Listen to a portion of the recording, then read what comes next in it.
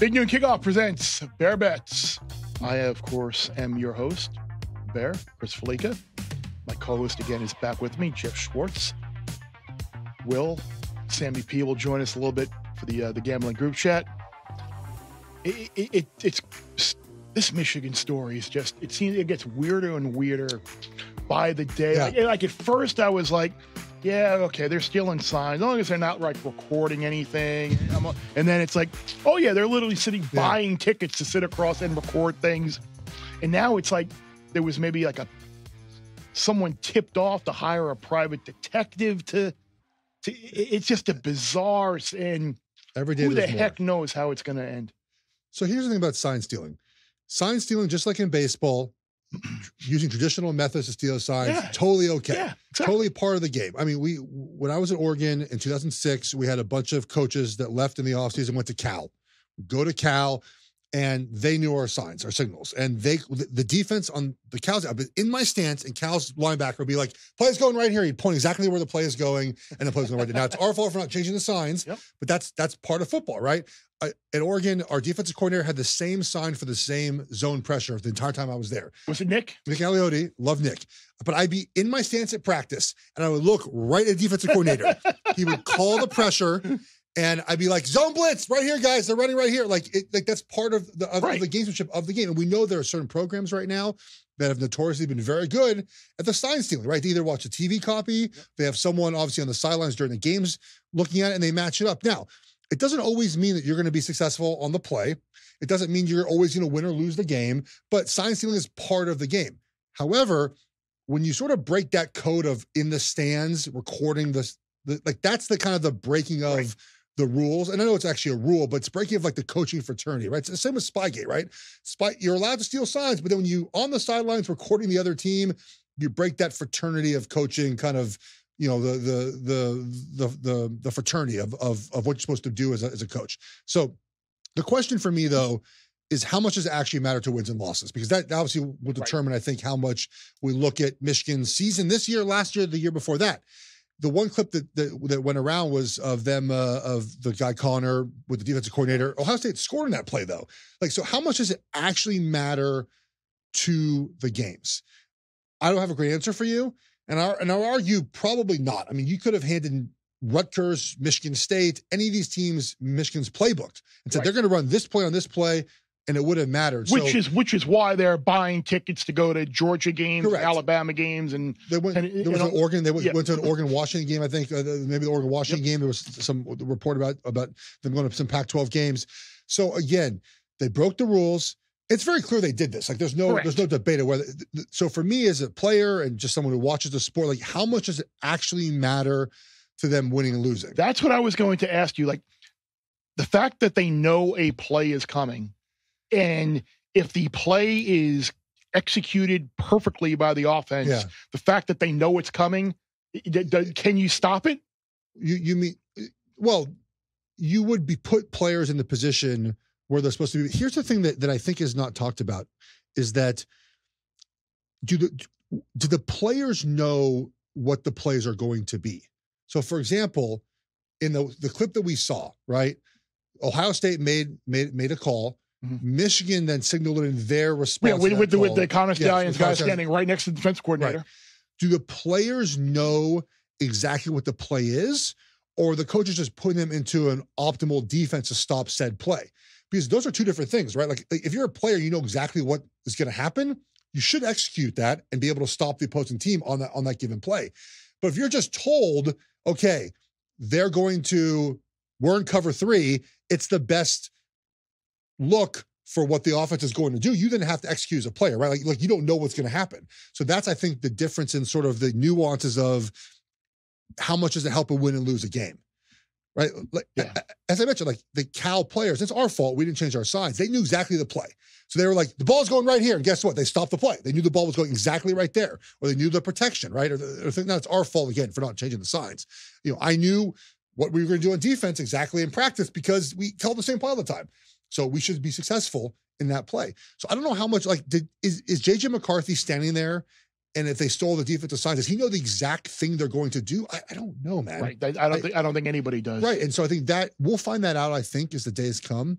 And then I'll change my opinion on this, because right now the question is, well, what's the proper punishment for this season? Because next year Harbaugh is going to the NFL. Right. I mean, that's the end game. We all know how this ends. Like the attorneys will drag it out, and by the time anything happens, Harbaugh will be in and then Chicago or wherever. Well, Kevin Warren's there, so I don't know if he'll be in Chicago. That's a very interesting aside. He'll be somewhere, so he won't even be punished for this. And I hope they don't punish the current players that maybe had nothing to do with it, or new coaching staff that might not have anything to do with it. Like, that's the problem with NCAA. They punish so late in the process that the players and coaches that weren't part of it get punished. We're going to give you a show cause or whatever. He's never coming back to college football. Personally, the sad part for me is, like, I really like Michigan. I like watching them play football. Team is great. They've won the Joe Moore Award now 2 years in a row, a panel that I'm very proud to be part of. And so, like, I haven't made my mind up if it tarnishes the way I feel about Michigan yet. I need to see more information out, but I'm kind of like bummed. Like, Michigan, why? You know, I feel like this could tarnish what they've done, which absolutely it might have to tarnish what they've done.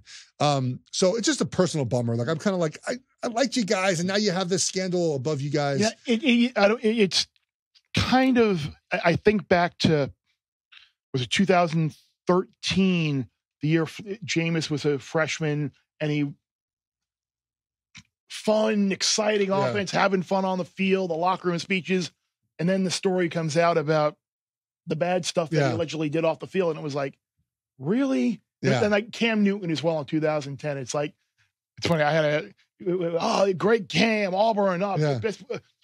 He stole a laptop or threw it out the window, and then his dad's taking money for it, and it's like, really? It was funny. I had a former colleague at ESPN who used to be a news editor, and I remember we were driving to Alabama. We were going from Birmingham to Tuscaloosa. Yeah, I've done that when before, when the Jameis story was like the crab leg one? No, not the crab leg. Okay. The other one. Yeah. And I just remember her, and she used to talk like a longshoreman. It was great. I loved her, and she's just dropping. You can never trust any of the boop, boop, boop, boop. And like she was like just so jaded, like it's me like, oh, it's a great story, it's fun, I know. And then it's like, ugh. I know. That's what I feel about Michigan a little now, bit. It's like, are we naive enough to think that Michigan is the only team doing this? Well, so, maybe this operation. Well, that's the thing. It's like, so how many teams are going to the opposing sidelines to film them? Obviously, Michigan was doing it. They put the tickets under his name, which is just ridiculously stupid. Well, so and also a thing too is that if he was buying all these tickets, like, his salary is public. It's not a lot of money. I mean, who's paying for this operation, not right? Him. Which not him. So obviously, and there are people that really believe that Harbaugh had nothing to do with this. Like, there are people out there that firmly believe that, like, he didn't. Well, it would be plausible deniability on this one. So. But Harbaugh's going to be gone. He's not going to be Michigan next season. No. And I think also too, what like stinks is like Sharon Moore, who's offensive line coach, who coached one of the games this year. Like, he's next up for that job, I feel like. And now it might be you got to disassociate yourself from with everyone. Like, you have to get rid of everyone. Kalen DeBoer might be the answer for them if that ends up happening. By the way, I feel like that's, sorry for Washington fans, but I feel like that's his.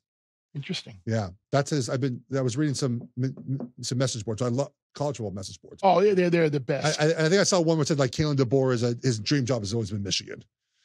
So, yeah, I would hate that as an Oregon fan. I will say this though, the message board stuff with this has been amazing, because it was a Tennessee site that had this like a year ago. I did not get into message boards until a couple of years ago. So a buddy of mine got me into recruiting. So that's why I started Tiger doing droppings. The LSU board is great.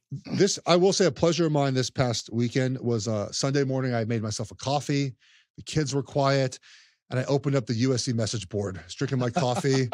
The USC message board was, message boards are great. Just do it, guys. If you're a college football fan, go to the message board. I don't write nothing. Just read everything. It's a lot of fun. Well, I mean, the message board geniuses. That account is fantastic. Is great. Well, let's get to some wagers for this week. We have Bears bets now. Then we'll have our best bets at the end of the show after Gambling Group Chat. Let's start off in an ACC matchup for your first wager of the week. Clemson is at North Carolina State. North Carolina State is +10. The total is 44. Clemson is 4-3. They lost to Miami last weekend, 28-20. They've only covered 2 of their 7 games so far this season. NC State is 4-3. They're also 2-5 against the spread. NC State's off a bye. They lost last to Duke, 24-3 in their last game. Bear, what do you got here? I'm looking at the NC State team total under 16.5. Now, I am banking on the fact that Clemson is not going to throw in the towel here after giving that game away in South Florida last week against Miami's backup quarterback, and losing that under and losing the Miami team total under was part of a very, very bad evening for me last week. Happy my alma mater won, but not happy that I was. How about Cade Klubnik just deciding to keep the ball for himself in that play? Like, you can do that if you score a touchdown. Like, for example, I know I'm very Oregon-centric at times, but, Bucky Irving's long touchdown run against Washington State, that was him doing his own thing, but he scored a touchdown. Right. Like, you can do that if you score a touchdown. You can't pull a ball like that and not score a touchdown. Right. Like that, that's just bad football. You just give yourself the best opportunity to score. Yeah. But, like, NC State, you go back to that, like, the offensive showing against Duke is abysmal. You thought maybe that Marshall game with MJ Morris at quarterback, maybe there were some signs, but if you look at their ACC play, 10 against Louisville, 3 against Duke, it slid by Virginia 24-21.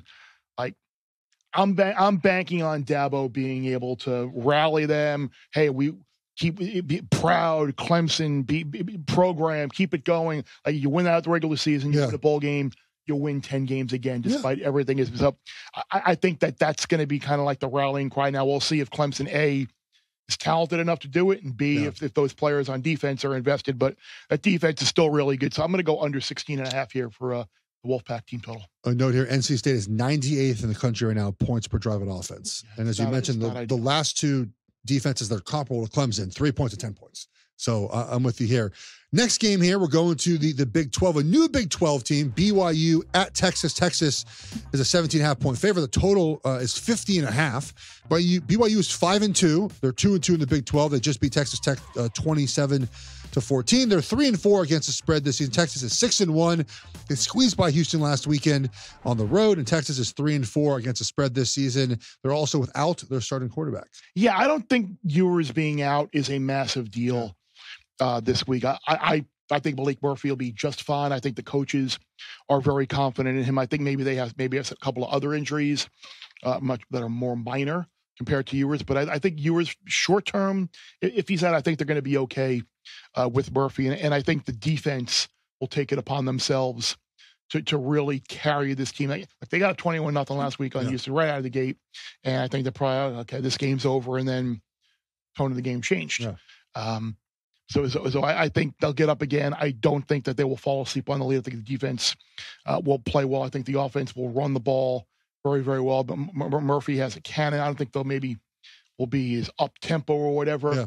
But at the same time, I think that receiver play, the running game, and BYU, when they went on the road to TCU a couple weeks ago, they lost like 44-10 or whatever it was. So, like, that's not a very good TCU team at all. So I think defensively, this is going to be a very bad matchup for BYU here. Worth noting, BYU's offense has a 3rd and out and over a third of their drives, which is not good, especially against a good Texas team. And they're near the bottom of the sport in explosive play rate. You can't have a lot of 3 and outs and then not be able to push the ball down the field if you're BYU.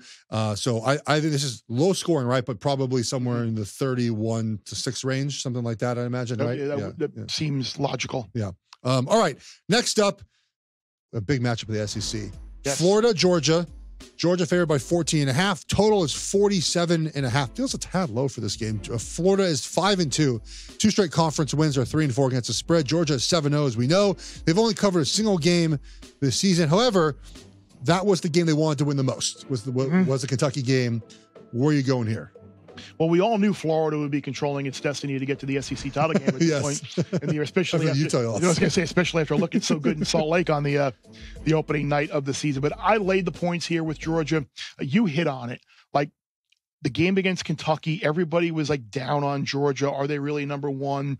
Kentucky's defense, Devin Leary. This is an opportunity where I think Georgia could be on upset alert, and they came out and played their best game of the year. It's the first game that they'll play full since the Brock Bowers injury. And Kirby Smart hit on this earlier in the year. Like, people were calling for, why isn't Brock getting the ball more?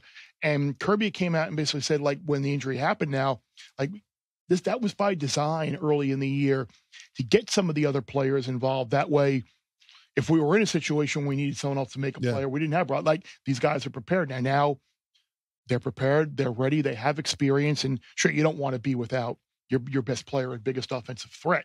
But I think what went on earlier in the year now, their offense will be better. Beck is improving week by week, and I just have no faith in that Florida defense at all. We've seen South Carolina put up a bunch of points. I think Georgia could put up a big number. I think the last 2 years have been 42-20, 34-7. Like, the talent gap is still there. The Kentucky game plan against Florida is what Georgia's going to do. They're going to run the football, right? Yeah. And they're going to protect Carson Beck as best they can. They've had it now a couple weeks to get ready without Bowers there, right? So they can, I think, I'll formulate a game plan to go in here. But I go back to the point I made about Georgia and Kentucky. Like, when Georgia, the last couple of years, has wanted to win the game, like when they've tried their heart, they beat everyone's ass, and they beat them by a lot. And suspect Florida offensive line at times as well. Now, Georgia doesn't have a big sack, which they didn't have last year as well. No. They still pressure the quarterback, though. The defense is not made to get a bunch of. It's an interesting thought when people think about their defense. It's so good, but not made to get sacks, right? But it's not made that way. So, all right, those are 3 bets for now. Let's recap where Bear is standing. He has NC State team total under 16.5. They are hosting Clemson. He has Texas hosting BYU, but favored by 17.5. He'll lay the points with Texas there. And the last one we just talked about, Georgia minus 14.5 in the world's largest outdoor tailgate now. Laying north of 2 touchdowns. It's not world's cocktail party anymore, right? It's like world's biggest tailgate. Outdoor tailgate, yeah. In Jacksonville, right? Yes. In Jacksonville. All right. Let's get to the gambling group chat. A lot of fun as usual. It's Bear, it's Sammy, it's Will Hill, and myself. Take a listen to that. Gambling group chat is back with myself, Geoff, Sammy P, and Will Hill. Usually we like to talk about games that are taking place this week. I want to start with something kind of big picture. The biggest story in college football right now seems to be this Michigan sign stealing, cheating, allegation story, whatever you want to call it. And I just wonder, as someone who has a J.J. McCarthy Heisman ticket myself, and I know, Sammy P, you are as well, are you a little concerned that there might be a little bit of a residual here amongst voters that maybe they may shun McCarthy or shun Michigan for some of these postseason awards because of what's being alleged? Not in the slightest. I would make it minus 5,000 if this gets solved before the national championship. You know what I mean? I mean, this is something that'll drag on for months. I don't think the voters are going to do that. I think the voters are more inclined to wait for the official results because they are journalists, and then they'll, go ahead and rewind and ransack the program and ban whatever going forward. But I don't know, Will, about you. I feel like this thing is going to bleed out for months at Michigan. And then by that point, we'll already have our McCarthy cash, Bear, or our Penix cash or whatever. And then good luck coming to my house to pry it from my cold, dead hands.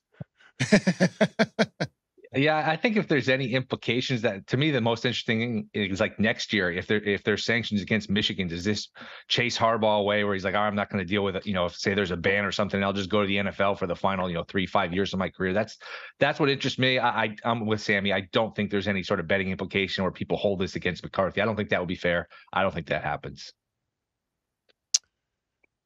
I think it won't happen because we don't know how much this actually affects their winning and losing. I mean, they could have given Michigan State their entire playbook. It wouldn't matter last weekend, right? I mean, they're kicking everyone's ass. So to me, they won't hold it against them because it doesn't seem to matter very much. And again, I mean, even as a former player, I don't know how much it actually helped them win and lose. I mean, the one clip that made its way on social media, Ohio State scored on that play. So like, how much did they actually know about what Ohio State was going to do? So to me, it's not going to hurt him very much. I think if he's the clear winner, he'll win. Look, maybe if it's very, very close, you're deciding between Michael Penix and McCarthy, you take that into consideration.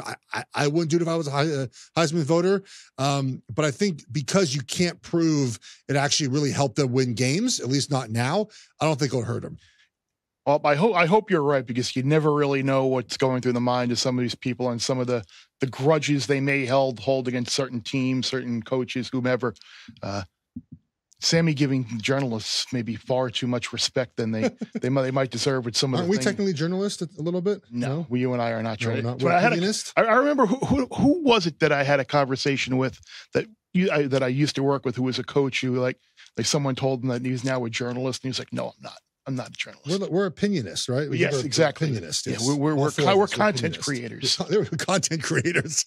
Well, the content that was created I guess at Pinnacle on Sunday, and now with the bettors throughout the country, this Oregon line makes no sense. Up to 6.5 now. Do people remember what has happened the last couple of times Oregon has played Utah? It is, I know, previous regime, previous administration, but it has not been pretty. Utah has absolutely run roughshod over the Ducks, and I don't know. Is it the fact that maybe some bettors were hanging on for hope that maybe Keithy or Cam Rising were going to play, and that's why the Utah numbers have kind of been a little shorter? But like, isn't this number at 6.5, Geoff? Like, there's no way you can lay 6.5, can you? Absolutely not. No.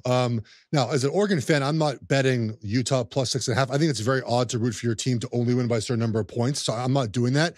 But to me, guys, the under is certainly in play here. The first 5 games, Utah had 15 explosive plays on offense. That's it.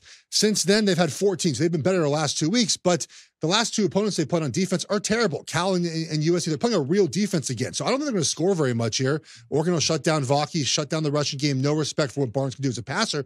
But on the flip side, guys, Oregon's offense is number 1 in the country in points per drive. They're very good. They're not as good on the road. They're having some issues on 3rd and short, having some issues in the red zone, obviously on 4th down. And what Utah can do defensively, to me, guys, can really shut down Oregon. I'm picking Oregon to win, obviously, because I'm an Oregon fan, but I don't feel comfortable doing that. To me, the play's the under here. I'm not sure this gets to even 40 points. I could see a 2017 game, same as last season, a 17-14 game, a 17-13 game. I just don't think we're going to see a lot of points this weekend in Salt Lake City. Yeah, it looked like weather might be a factor. It looked like it would be like 30s, wintry mix. I just checked the weather. It's high of 47. It's a noon local kickoff, so it'll be chilly, but I don't think the weather's anything to factor into your handicap. I mean, we know Utah's MO. They're tough. They're good on defense. They're tough at home. I don't know if they're as great on defense this year as they've been in past years. You worry about them. If they get behind, pass protection, I think, is an issue.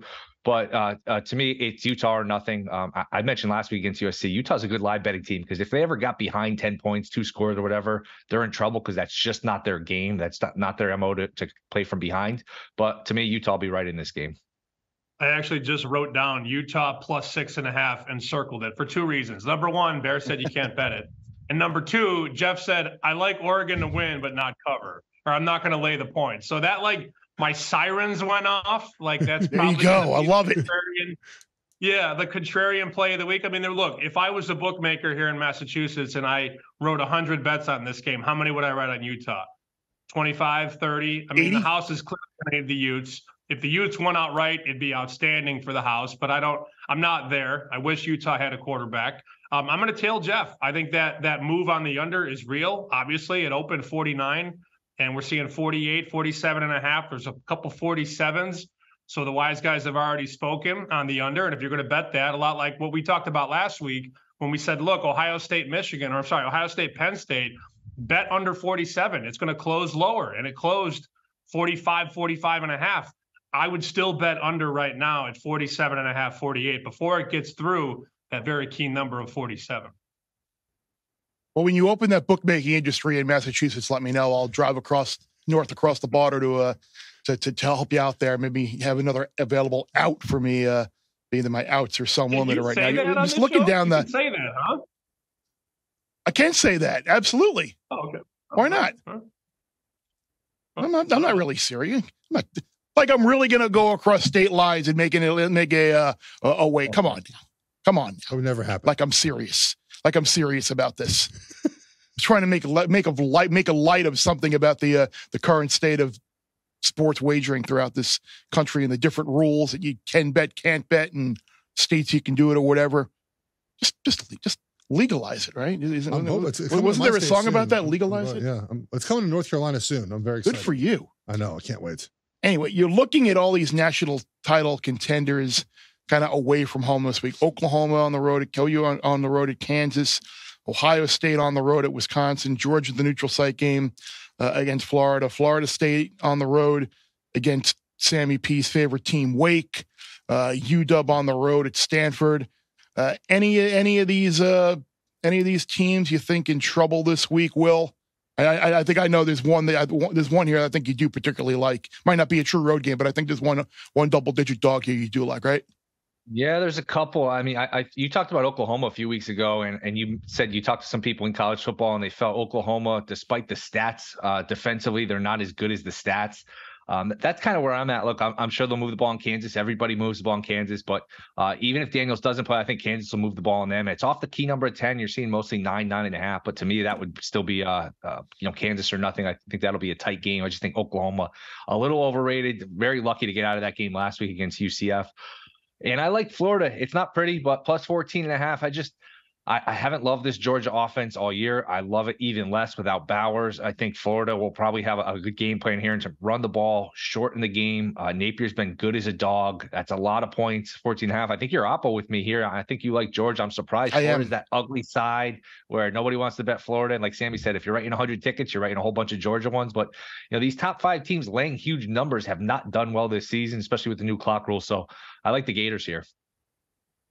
Yeah, I think the fact why I like Georgia is we saw a couple of weeks ago when they were kind of doubted against Kentucky. People thought they might be in trouble. Is Georgia number one? They responded with their best win of the regular season and completely blew out Kentucky. And I think here, I just don't know about that Florida defense. I know they came back and beat South Carolina, but that South Carolina defense is bad.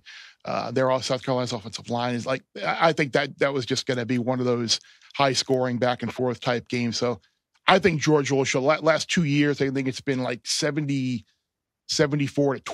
something ridiculous. They've been 2 absolute blowouts. So I think with the week off after the Bowers injury, I think as I was talking with Geoff earlier, I think UGA will be good here. Sammy, any of those big favorites maybe in trouble this week, you think?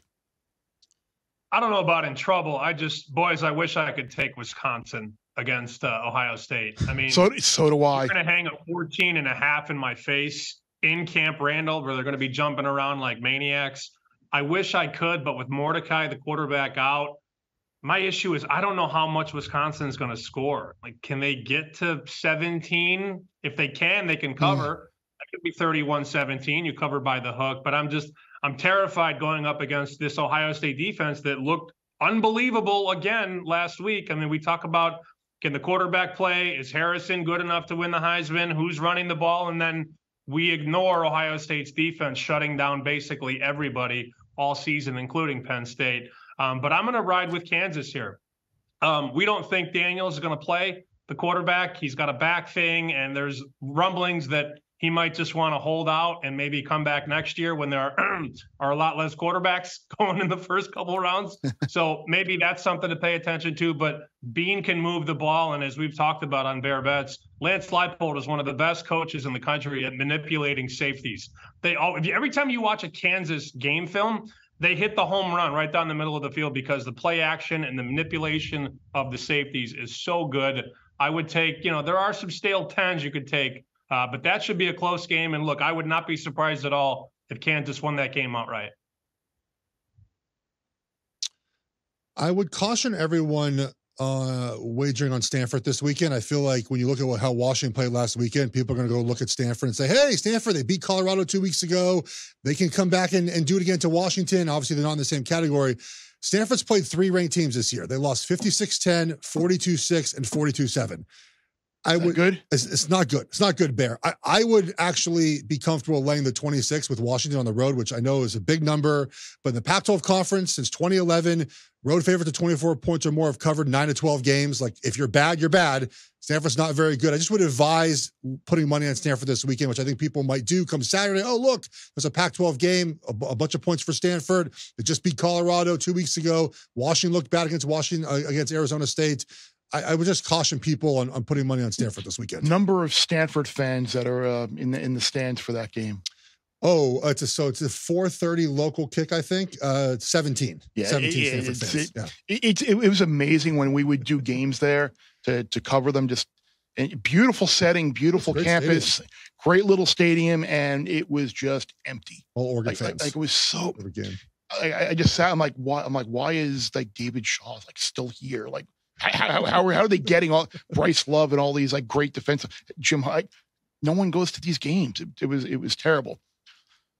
Speaking of fans, we sell out at the Rose Bowl, Geoff, for Colorado. This storyline is so silly. Okay, the Rose Bowl. I've been to 50 games there. Okay, my parents had seen tickets as a kid. I went to every game every year. Big Bruin fan. Okay, the Rose Bowl seats like 90,000 fans. What UCLA has done is they've tarped off a third of the stadium. Okay, and they have about 50-ish thousand fans, so more than a third for all their home games. They took one tarp off, guys, and called it a sellout for Colorado. So I don't know if it's a sellout. More people than usual will be there. And I don't know about you guys. I think UCLA covers a spread. UCLA's defense, we go back to this a lot, is really, really good. It's fantastic. And they're going to pressure Colorado. They're going to make life hard for that offense. And UCLA made a quarterback change last weekend. They sat Dante Moore, which they had to do. He wasn't playing well. And the offense got back to being efficient, to running the football, to do what Chip Kelly does. And unlike USC, and unlike teams that play, they're going to run the football in the second half of this game. If they're up big, they're going to run the football. I think the Bruins cover this big number, guys. What do you guys think? I just miss the days. I don't know if we can have a moment of silence for the days when Colorado was a double-digit favorite and we could bet against them, because those games are obviously over, which is unfortunate. Yeah, I like against national championship runner-up last year, TCU, right? Right. Let's pump that TCU win some more. Is that the most misleading loss of the entire season? I mean, I don't know if we talked about this last week, but that game still makes no sense. Like, the line makes no sense. The result makes no sense. And I think it sort of got all those little Colorado fans, and yes, I said little Colorado fans because they're all little, and made them all extra tall when they beat TCU. And then, Nebraska sucked, and, Colorado State should have won, and then they get drilled by Oregon. Like, that opening game loss was one of the most confusing and misleading results to me of the season. Like, it still doesn't make sense, any of it. Probably going to be the difference between them going over the 3.5 and under the 3.5 too. People that bet the season wins, because I don't see another win here. But yeah, I think UCLA rolls here. Bear, can we lay points with your guy Lincoln Riley this week or what? I mean, does he still have the sniffles? I was going to say, I hope he's feeling better for sure. I know he's back at practice. He's back at practice now. I know it's coach's show and it's. Boy, Wilcox is a home dog though. They're bad though. Is a wager to make. Yeah, they're much worse than usual. But USC is not good. Like I know there's a lot of talk about defensively, and they certainly have issues there. But offensively, they're not the same team they were last year. Their offensive line is not good. Mm-mm. They're not running the football enough, which is crazy. Lloyd averaged 12 yards a carry against Utah and got 7 freaking rushes. Caleb Williams is not playing as well. It's not really his fault. The offense has nobody open. This screams like, and I hate wagering over all the time on some of these games, but I mean, this is going to be, I think, a lot of points scored in this game, right? Yeah, I would think so. Like, you see the stories out there, like with, I mean, what way is it? There's the favorite scenario is going to be them finishing 7-5. Like I say, should win this week. And then they got UW, Oregon, and UCLA the rest of the day. Like 7-5 is on the table here. Like we get the sense this might be you said Lincoln's name. Like you think he might be done after this year in LA? The NFL comes calling. Do you think the NFL A will come calling for him? B, do you think he wants to go to the NFL? Well, when asked about it, he hasn't said no, right? He's talked about the advantages of the schedule in the NFL, but I think anyone hires in the NFL, they're going to have to say, hey, man, like, you're not bringing Alex Grinch with you, right? Like, you're going to have to hire someone else to be the defensive coordinator. And, maybe Mike McCarthy gets axed at Dallas and Jerry Jones comes calling. I mean, is Mark Davis going to call from Vegas? Are the Bears going to need a new coach? Are they going to go with Riley and draft Caleb Williams? I don't know, but I think he's definitely going to take the phone calls. It doesn't mean he's going to leave, but I think the vibes are off at USC right now, guys. It's not well right now. Things are not going well. And as you mentioned, like, they have enough games coming up where 8-4, 7-5 is certainly on the table. Are they going to quit offensively though? Like, they might quit defensively, but they scored, a good amount of points against Utah. They scored 30 plus. And, California, to Bear's point earlier, I think we all were on Cal when they were getting 9 at home against Oregon State. They scored 40 and didn't cover. Blown out. You know how hard that is to score 40 and not cover 9? Unbelievable. But I made the game 45-31. That's, in the mid 70s, and the total is in the high 60s. So I might just, rather than lay 10.5, I guess I'll just go over 67.5. Are we sure Caleb Williams is the number one pick here? Sure. No, we're not. Well, so that's why he's got. So there was a suggestion, obviously, that he sits this year. There was a suggestion, obviously, that he not play the rest of the season. I disagree with that suggestion, but part of it, the reason I disagree with it is that he's a competitor. There's no doubt who Caleb Williams is as a competitor. Like he is everything that everyone wants out of him. But he has to continue to play well to be drafted number 1. I know 1 or 2 might not matter to the rest of us. I mean, the money is the money, the status is the status, but being drafted number 1 overall is pretty awesome. And if he continues to not play this one, again, I don't think it's his fault because the offense is broken. There are just no easy passes. Like, if you ever watch him play and think, oh, there's an easy pass, it's not the offense for some reason. And so he's got to continue to play well to not let Drake May pass him. It's that simple. So I think that you talk about the motivation offensively. Do they quit? Do they not? Caleb Williams won't quit. He's going to continue to play hard because his draft stock needs him to play well. Sammy, have you seen anywhere out there that has these number 1 pick in the draft props out there? Because every week when I go on the road and have access to looking at lines in different state sports books, I haven't seen any. I would love to bet Drake May at a good number. I don't want to just say I'm going to bet him and then I see he's 2-1 or whatever, but I think there's a very, very, very good chance that Drake May goes number 1 in the draft. Have we seen this market out there anywhere? No, I think the books are basically telling you they're scared without telling you officially, because these markets have come down. I remember about a month ago, Caleb Williams was minus $5, $6 to go first overall, and now the market's evaporated. And what that tells you as a bettor is that they don't know anymore who's going 1. Like, there's a lot more concern of the liabilities that could build on the other guys, on the Drake Mays. Not that Marvin Harrison goes number 1 overall, but Caleb, to the eyes of the books, was a lock to have him minus 500 in late September and minus 600. But to have that market go from a minus $5 favorite to off the board is just fear that it's no longer going to be Caleb Williams. I am seeing Caleb Williams minus 300, Drake May plus 350, but this is at faraway places that might not have limits that are, really worth betting. I'll just say this, though. February, March, when we have no sports to talk about, Super Bowl's over, this is going to be a real conversation for a long time. This will be because there's nothing else going on. May's going to be a good pro, I think. So I don't know. I'm looking at these odds now. I know Sammy would probably bet Shedeur Sanders 66-1, but I think May plus 350 would be an interesting bet. Let's start that rumor right now, Sammy. We're going to Deion and Shedeur to the Bears because the Bears are going to be looking for a new coach. Play me my theme music. Even though I think my theme music right now is that Olivia Rodrigo song, that Apple commercial seems to come on like every during the. What's the name of that song, Will? I know you. You've been watching a lot of the baseball too and seeing that commercial a lot. That one I don't know. I've seen the commercial, like you said. It's you can't watch any of these games without a commercial with Ken Griffey Jr., Olivia Rodrigo, or Travis Kelce. They're basically every single commercial, but I do not know the name of the song. But getting back to May, what number would you need on Mayberry? Like, what number is all right? This is where I'll fire. This is where I won't. 3.5 to 1. I'd take 3.5 to 1. Okay, I would too. If you tell me where that faraway place is, I can go catch a flight during the idle week, or the time in between the bowl game and the regular season. Go catch a flight and make a wager and fly back. Yeah, it's a good number. Yeah, the 3.5 to 1. I would certainly take. Well, I'm looking at some other. This feels like a very nondescript kind of slate here. Mississippi State Auburn. I look at that just 4. There's a 43 out there at South Point with a total of 40. Mississippi State and Auburn are going to combine for 43 points. I head on out and see my guy Chris Andrews at South Point and give him a little business. 41.5 everywhere else. I'm just looking for some other games here to potentially talk about with you guys that might have some interest. What about Texas? No, Oregon State, Texas. No viewers for Texas. I don't know how much it mattered. I actually like Texas in the game, and I was talking about that earlier with Geoff. I think Malik Murphy is got a huge arm.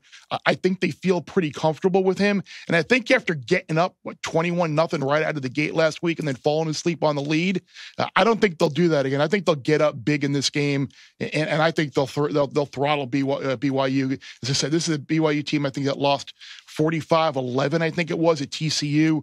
This is not a very good team, and we've seen. And now last week was an anomaly with Houston nearly upsetting Texas, but the newbies in the Big 12 have not fared very well against the old guard. So I laid the 17.5 with Texas. Did you like BYU, Sammy? No, I was under 50. I don't know that we're going to get them pushing the tempo with Murphy. I like a lot of what Texas's quarterback room has with Murphy, and obviously everybody's fawning over the thought of maybe Arch Manning getting some run here in a blowout. We'll see. I feel like this is a sleepy spot for Texas. Like a 37-6 final or something like that. Wouldn't be surprised. I'll take that. I like it under 50. I like it under 50 for sure.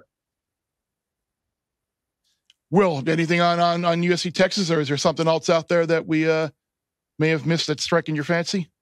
I've kind of liked these Arizona teams. I think Geoff and I are both on Arizona here. Arizona's been one of the more underrated teams. They have 3 losses. They're all coin flip losses. Washington, USC, Mississippi State, all games they could have won. Getting 3.5 against Oregon State. I think Geoff likes them to win. I definitely like them to cover here, plus the 3.5. And Arizona State's been one of these little weird pet teams where, I think early in the year, they just had so many turnovers where it skewed their stats, but they've been feisty as a dog. They really should have won last week against Washington. So getting 6 this week, I think is a good bet against Washington State. So an Arizona State money line parlay 6-1 if you want to really get adventurous, but I like both the Arizona teams plus the points here. I think Arizona State, if I'm right, has covered against USC. They covered Colorado. They covered Washington. So they've been a covering machine out west so far this year in the conference games. I've been missing one other game that they covered. USC, Cal, Colorado, Washington. Yeah, they covered all those. USC was a 14-point game, but they were probably a 30-point dog in that game. 21, yeah. I'm looking back at their schedule. I 21 first half. I remember I actually had them against Oklahoma State when they were just inept on offense and incapable of doing anything. Stop there. That they are inept on offense and incapable of doing anything. And then the following week, after seeing them again, I was like, I'm just Fresno State.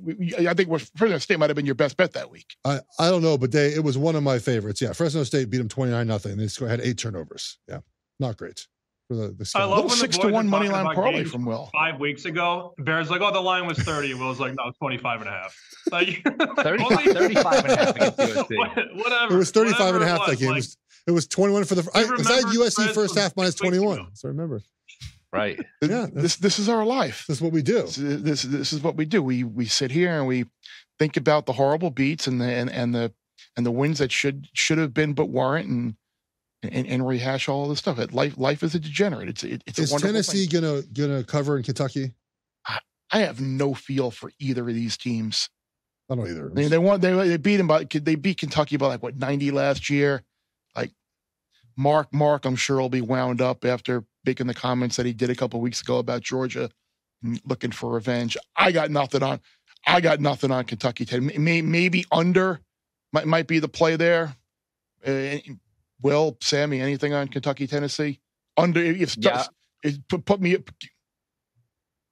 I mean, how about Milton on the road? I don't know if I trust that. I don't know if they can run the ball. So to me, I think Kentucky is worth a look. And you mentioned looking back at the season. I'm looking ahead at the season, just looking at some of these teams after this week. Some of these teams have 3-4 games left. It's like, man, where does the season go? We're almost, a month left. We're almost to the finish line. So we got to savor these last few games here. It goes by so fast. It's amazing. Are there any? You're just looking at the like the slate here. You're talking about the season going by fast. Like which of these one-loss teams do you think might be worth a play on the to win the national title? So you got Texas 6-1. You got Oregon at 6-1. Not 6-1. 6-1. Texas is 6-1. Oregon 6-1. Alabama is 7-1. Penn State 6-1. Utah is 6-1. Like. I actually made a bet on Oregon last week, Geoff. Sorry, 35-1 to win the national title. You just mushed them for this week. Thanks. I know I did. But anybody out there like?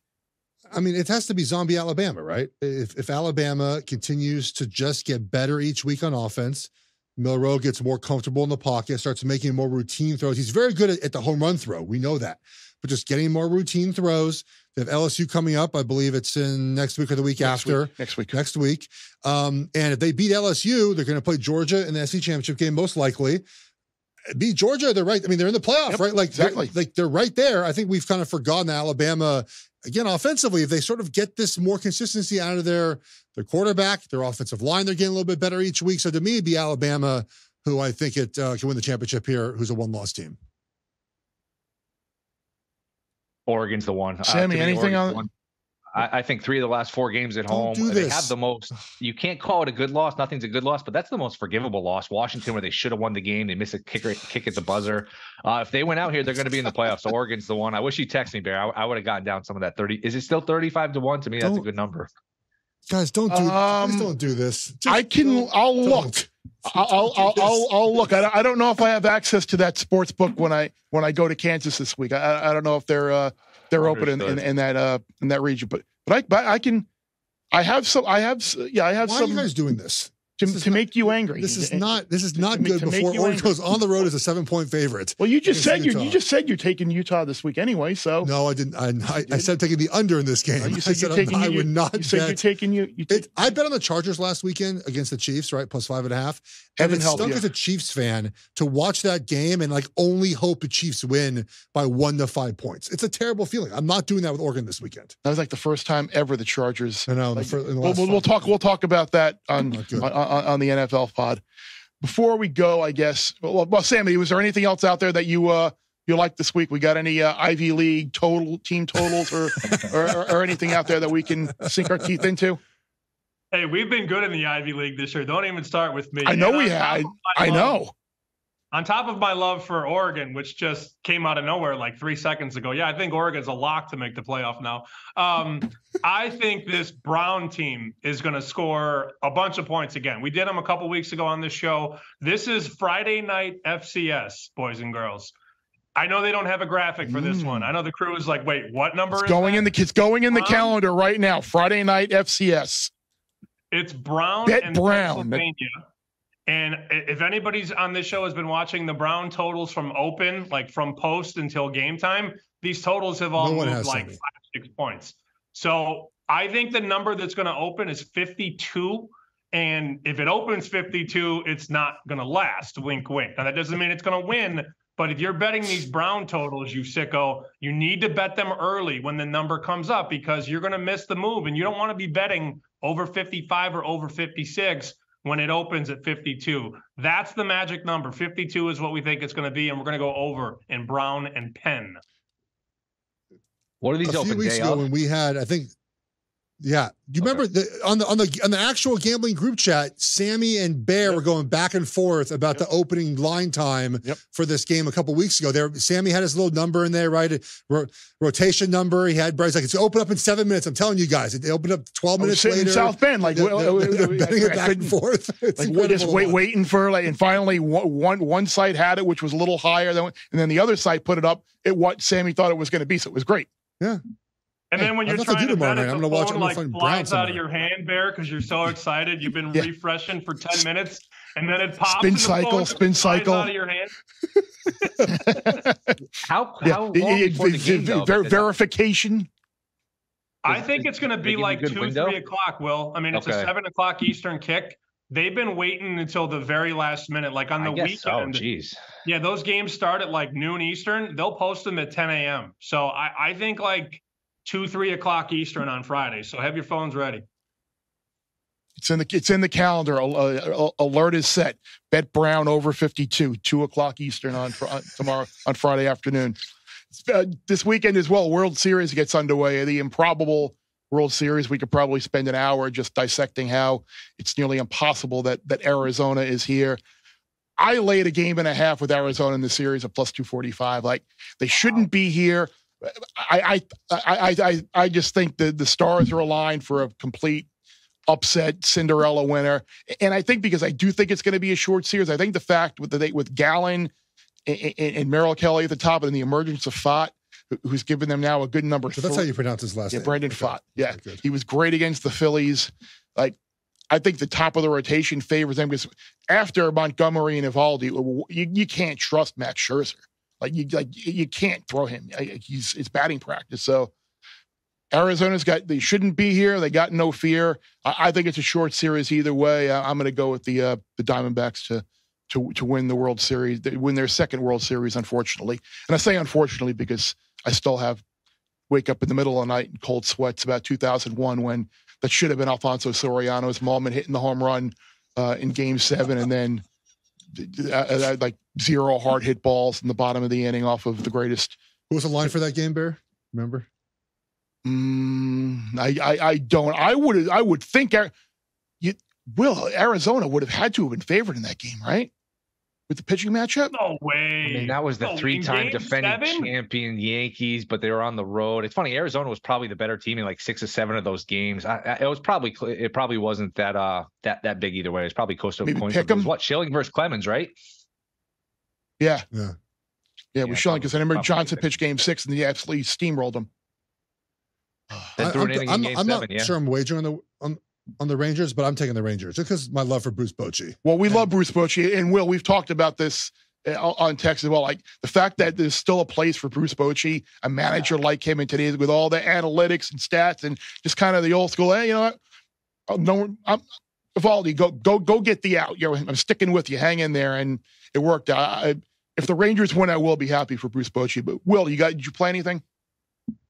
Not yet. I think I'm leaning towards Rangers in 7 is 4-1. I want to root for a long series. I can't just in my head. I have to believe in something sacred, and we can't have a 162 game season where a team gets outscored for the year and then holds up the trophy at the end. That just doesn't compute with me. The Rangers were at least in first place for pretty much most of the season in the AL West. They were a 90-win team. So I think Texas' offense will be hard to deal with. Kelly and Gowan have not been as good on the road. So we haven't had a Game 7 in the World Series, I think, 2017. So maybe we get a long series here. I'll take Texas in 7 plus 400. Sammy, baseball fan, yes or no? Oh, of course. I was going to take Kettle 1 Marte rather, at 9-1 for I know he says it could tell, but I'm saying Kettle because I do love me some Kettle. You're a funny guy today, Sammy. Look, all I'm saying is I think it's a better bet rather than take the D-backs at plus 145. You could take one of their players to win MVP. Marte is 9-1, Carroll's 10-1, Moreno's 20-1. And we've seen some long shots win MVP. We saw Jorge Soler win it a couple years ago. Yes, we did. I was waiting for it. Pierce in 2018 won it. We've seen some longer shots because this is not like the Conn Smythe. It's not the whole postseason. It's just that World Series. And I think there's some great value on those D-back hitters. Oh, I know, Will. MVP, Will, you've got to just give it to the best player. Yeah, it's not Super Bowl MVP either. It's a good point. Well, who was it for the Chiefs that should have won it a couple of years ago? Williams, right? Was it Williams? Running back? Running back, yeah. Mahomes instead. Yeah, Jamie. Sammy mentioned Conn Smythe. Well, did you get your Connor McDavid, Conn Smythe bet in for the Oilers playoff run coming up? This is the Oilers' year, as Bear knows. It's the Clippers' year. Those are his 2 favorite teams, the Oilers and the Clippers. Yeah, but Clippers, Oiler, and NBA, NHL championship parlay coming up. We all knew, everyone in New York knew that there would be a Marte as the NLCS MVP this year, right? That's right. Had to end it on the Mets. On the Mets, by the way, who had a better run differential than the team that is in the World Series. Okay, I think we've exhausted our allotment for today. Arizona 6 out of 7 times. It's amazing. Yep. Hang the banner. Hang the banner at Citi Field. All right, gents. Until next week, have a good one. Talk soon. Welcome back to the show, Bear. I don't know about you, but I am going to bet that Brown total now. Sammy better text us when I literally typed it into my iCal to set me an alarm for 2:00 on Friday afternoon to bet it. We should have an over-under of the time it posts. I don't think it's going to be 2 Eastern. I think it'll be later. Yeah, probably like 4 or 5, 6, right? You know the listenership and the viewership of the Bear Bets podcast. It's going to all the Vegas books now are going to be listening, and they're going to open it much higher than it should be now because of. We kid Sammy about this, by the way. Those wagers win, but between that and a couple of years ago, when Bryant became the college basketball. The overs and the totals were off. Yeah. The totals were off by like 20 points, and they weren't even close. Yeah. So I'm in on it. All right, I'm in on Bears bets. Let's talk about the wagers Bear has made so far before we get to our best bets in just a second. He has North Carolina State under 16.5 points against Clemson, Texas minus the 17 against BYU, and Georgia minus 14.5 against Florida. Bear, what is your best bet for the weekend? I like Texas State getting 6 against Troy, and Troy is a team that I've had a couple of times on this show with a really good defense, and the last 3 games they've allowed a total of 10 points, which is incredible. But this is going to be a tougher task. This is a Texas State offense. Former Tulsa quarterback G.J. Kinney is now their head coach. They run a high-powered, explosive offense. The former Auburn and LSU quarterback T.J. Finley is there in San Marcos now. They average over 38 points a game. And you look at their 2 losses. They lost to UTSA by 7, who UTSA is a good team, and they lost to UL Lafayette by 4. Like this is not a team that I think is going to be getting blown out. Like it feels if Troy escapes with the win, I think it's a 1-score game. I don't think it's going to be easy at all. Texas State looking to get bowl eligible. They got that win over Baylor early in the year. I think people just don't. You look at Texas State and it's like, was that like the Kathy Ireland school and unnecessary whatever that movie was but it's like they're a legitimately good offense, and Troy's defense is going to be tested, I think, this week quite a bit. So give me the Bobcats plus the 6. There's also a chance, I think, for like a backdoor cover here, right? Because of the Texas State offense. Like, they're going to behind the throw and move. So I'm with you here. All right, my best bet is going to be Arizona at home plus 3.5 against Oregon State. This is a Pac-12 After Dark special. Ranked teams go to die in the desert in the Pac-12 Conference late at night. I had played one of those games in 07. We were ranked, I think, 2nd in the country and lost to Arizona. We lost our quarterback in that game. Unfortunate, but it happens. When Arizona is good, they beat ranked teams at home. 2018, beat ranked Oregon at night. 2017, beat ranked Wazoo at night. 2015, beat ranked Utah at night. It's a place teams go to die. It just is. And Arizona's good this year. They're 4-3. They lost a close game to USC. They should have won. Lost a close game to Washington. They probably should have won, or it was close enough. Lost to Mississippi State. They probably should have won. They're a good football team. They're much better. Oregon State's good this year too, but not as good on the road. The toughest road test so far, they lost at Washington State. That game was close at the end, but wasn't close for a good majority. Both teams off a bye. I just like Arizona in this game. I think they win outright, but I'll take the 3.5 points. That 44-6 result against Wazoo a couple weeks ago, like when I saw that, I thought, that's got to be wrong. Here's the reason why Arizona is better this year, though. They're 4th in the country in points per drive on defense. Their defense has gone a lot better. They have invested. Jed Fish came in and said, "We're going to fix the offense first." Who's their DC now? Do you know? I forget who it is because Don Brown left. Yeah. That's what. But Dave, I'll find a shout out for them. We'll get it. But their defense has gone so much better. They invested offense early on. They got obviously Cowing. They have Teratoa McMillan. They went to Noah Fafita now. They have a first-round left tackle in Jordan Morgan, but defensively, they're playing so much better. They're tackling better. They're covering better. And against Oregon State, very important to be able to stop the run. On the flip side, though, Oregon State has struggled to stop a passing attack at times this season, and Arizona has one of the better ones in the Pac-12 Conference. So Johnny Nansen, he was at UCLA. Okay, perfect. There we go. Got the shout-out. The Arizona's defense, I think Arizona wins this game. So I'll have Arizona plus 3.5. By the way, I'm sorry for taking you down memory lane here, but I remember game day was at the Oregon-Arizona State game before when Dixon got hurt. Correct. And then, I remember. Oh, you remember the game? Oh, cool. So someone heading into the Arizona week, oh no, he's fine, he's good. So. We not to get long on this podcast. No. I love these stories. Okay. So,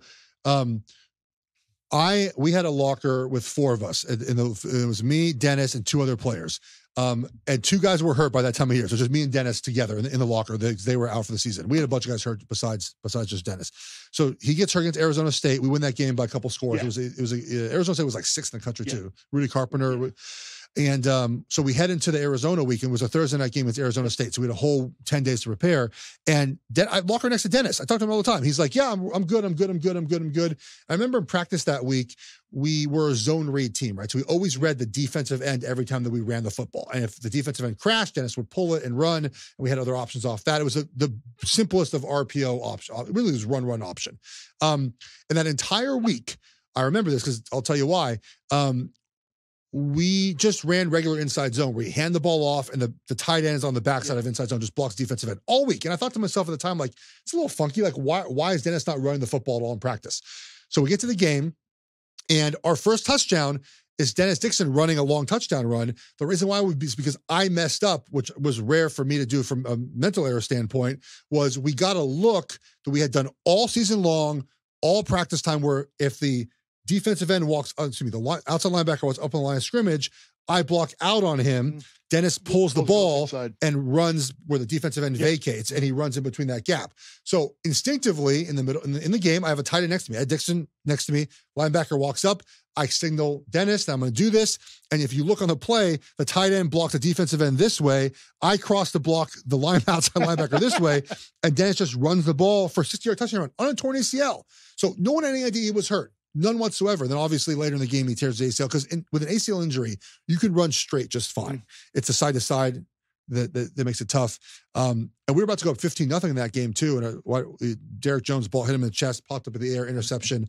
Yikes. That was a good Oregon team. We were good that year. Dennis Dixon was going to win the Heisman Trophy, and Oregon was going to win the national championship. Because the teams LSU and Ohio State were not as good as. No, the fact that Ohio State got into that BCS championship game was a complete joke. So now that I'm sad. You lose to Illinois on your home field in November, and somehow, like everyone else lost. Like that 2007 was an unbelievable year. Like the West Virginia Pitt result, 13-9 was the most unfathomable result that I've. Everyone was number two. Everyone was number two in the nation. South Florida was number two at one point. They lost. We were number two. Kansas, West Virginia was number, and then West Virginia was number two. Missouri was number one. Yeah, and when we lost the rematch with Oklahoma. Everyone at the top of the year. And the next week we went to UCLA, got shut out 16-0. Which was it Brady Leaf, right? Was it? Well, he got hurt in the first quarter, so we were on a 4-string quarterback who was a redshirt freshman walk-on, and we went Wildcat for some of the. We lost. I'm trying to remember his name. Who? The quarterback that wound up coming in for Leaf. Well, the one that it was Cody Kemp originally, and then Justin Roper played our bowl. Justin Roper, yes, and you won the ball game, 59-24. Which is Chip Kelly's best coach game. We had a bowl game with a 5th-string quarterback, a walk-on freshman quarterback. We scored 59 points. I think it was Sun Bowl, 50, right? Oh yeah, Sun Bowl, South Florida. That was so much fun. All right, I've had so much fun in this, Bear, reminiscing about Oregon's what-if seasons. And you mushed us by betting on them to win the championship too. It's been a rough Oregon. I bet the number. Damn it. I know. 35-1 is a good number. How about Kyle Whittingham very quickly? I know we're going long. No, I don't. No, there's no time limit. This is Kyle Whittingham needs to get the attention and love he deserves. And Utah is out. Not only their quarterback, both tight ends, 8 running backs, 4 defensive players. They just lost their middle linebacker. Their best safety did not play the first half of the USC game. Their other safety is their running back now. And all they do is smash people in the face and win football games. Yep. Unbelievable, man. It is. It's crazy. He should win Coach of the Year. Speaking of winning football games, North Carolina did not win a football game last week. No. They got our guy Scott. Even though the Seahawks didn't make him sweat a little bit. Yes. But old Mac got him last week. We debuted last week, Show Us Your Slip. And we had a slip shown last week that had a 16 parlay. And North Carolina cost our man, Scott, a 16 parlay. So we're back this week. Now, Go to our Twitter at Bear Bets Podcast. We ask this question each week. He wants to show us your bets for the week. Nathan Moore at NM_51_ say took Florida State plus 700 to win it all, and Oregon plus 210 to win the Pac-12. Thoughts on those futures? And he took the over in Wyoming and Boise State this weekend.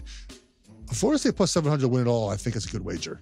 It is, because you would think that they have the best chance of all these Power 5 teams to finish the season undefeated based on who they have left in the regular season and in potential the ACC title game. I like the Oregon plus 210 to win the Pac-12 a lot. I'm tired of talking about Oregon futures. No, I feel like we're just mushing my team. But no, we said this we said this for a couple of weeks now. Coming out of the Oregon-Washington game, I said if they do rematch, Nathan, like you said in the Pac-12 title game, I think they're going to be favored on the plus field. 210. If you think they're going to be there, then plus 210 now is a great wager. Yes. You won't get plus 210 on game time, basically. Right, and you can, and I think Texas moving forward would beat Oklahoma in a rematch in the Big 12 title game. I like your, I like both of those futures, Nathan. I got no feel on Wyoming, Boise this week. The Florida State is interesting because if you look at what wins championships, it's a lot of times it's your pass rush, which Florida State has, and the ability to make big plays on offense, which Florida State has as well. Like they're not a bad